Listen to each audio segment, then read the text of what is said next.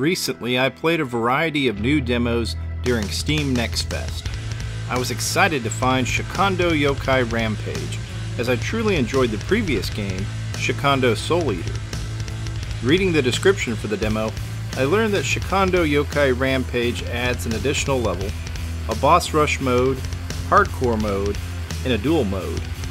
I remember that there was an arcade release of the game with upgraded visuals and balancing under the name Shikhondo Red Purgatory. I figured that this new release must be related to the developer wanting to share the content with PC and console gamers, but I learned there was more to the story while researching for this video.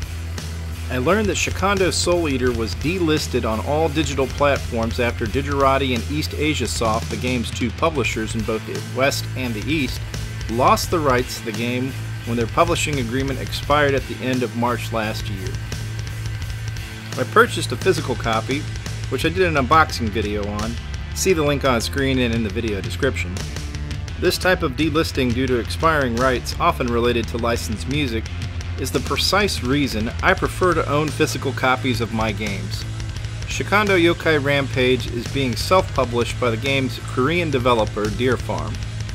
This greatly reduces my concerns for any future delisting of this new title. The visuals definitely appeared at a higher graphical fidelity on my PC. I love the detailed art style with sinister spirits and other hand-drawn monstrosities attacking the player. Both the Grim Reaper and the girl return to this game.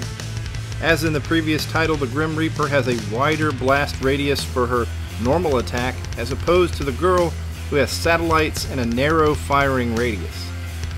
My favorite mechanic of the series is the soul system. By steering close to enemy fire, you can charge the soul system. Timing your attack during a barrage of bullets, you can unleash all of the souls of the enemies you've defeated by triggering a bomb called a soul attack. This gives the player a risk-reward factor in strategizing the attacks. The greater the danger by grazing the bullets, the longer the soul attack lasts and the greater the damage. This is the most useful for clearing a screen full of attacking enemies or counterattacking a boss that is raining down bullets across the screen. A new mode I enjoyed playing was the duel mode. It allows you to play as both the Grim Reaper and the girl simultaneously. For normal attacks, your character is the Grim Reaper, giving you the advantage of the wider spread shot. When firing a focus attack, your character switches to the girl with her narrower and more powerful stream of bullets. I found this to be a novel and interesting way to play the game.